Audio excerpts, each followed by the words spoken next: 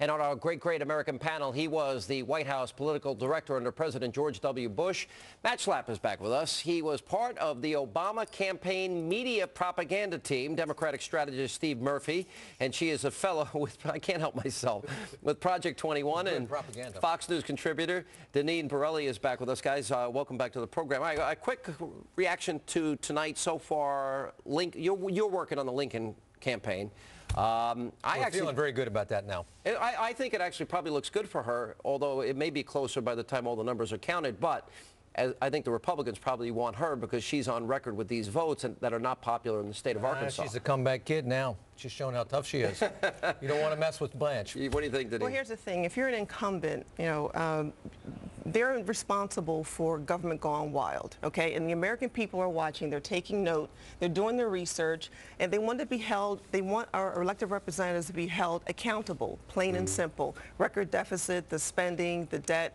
It's outrageous the shape our country is in right now, and the American people have had enough. You know, approval of Congress is 26%.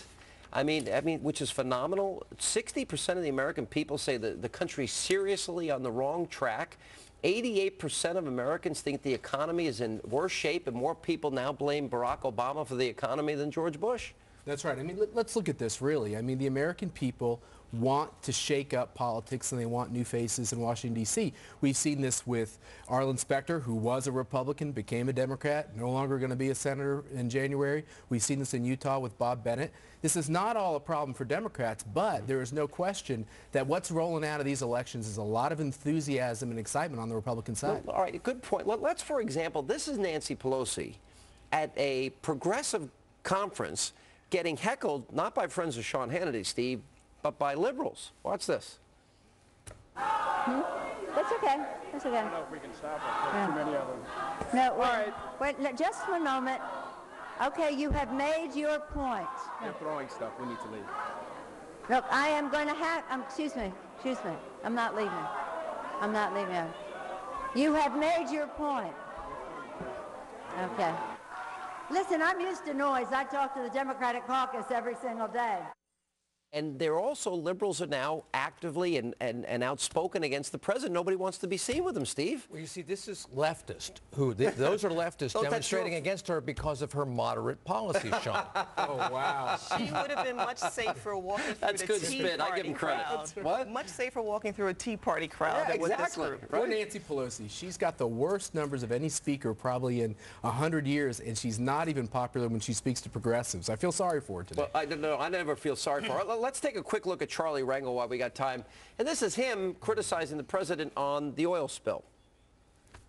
I don't think the administration has the slightest clue. We bringing in experts now, in and outside of government, to see whether or not BP can do more.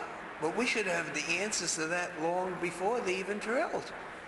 Now we're trying to find the answer after the problem. The potential danger was always there. You know, it doesn't get any more liberal than Charlie Rangel. I don't think the administration has the slightest clue. I can't believe he's even throwing Obama under the bus. Mr. I can't pay my taxes, Rangel. But it doesn't surprise me. I mean, it's the progressives are turning on their own. Hang on one second. Why couldn't one Pennsylvania politician, Democrat, when the president comes to the great state of Pennsylvania, show up and surround themselves with the president? Why do you think that is, Steve? Oh, I don't think it's people trying to stay away from Barack Obama. I think it's the timing of the event. All the politicians were in Washington doing their job in Congress. I almost feel like you've got Robert Gibbs' job tonight to spin that.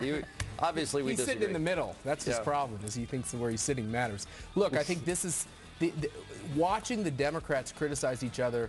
For a Republican like me, I don't think there's much I should say. Let's just let them keep talking. Yeah, hey, there's an oil well a mile under the water. It's a we'll big get to that problem. in a minute. We'll get to oil in a minute. 147 days out. By then, that oil's hitting the beaches, and then President Obama is going to pay a much bigger price politically than I think people think.